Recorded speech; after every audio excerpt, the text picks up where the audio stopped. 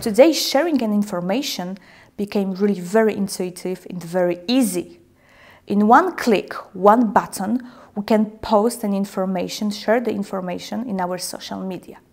It's so easy that we don't even take time to check the credibility of the information.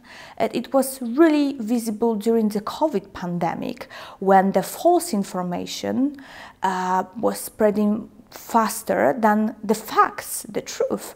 Let's be honest.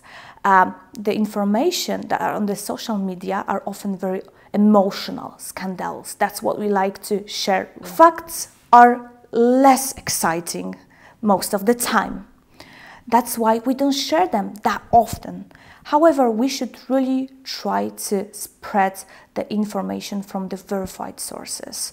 In the case of COVID, that would be World Health Organization rather than our colleague who is not a doctor.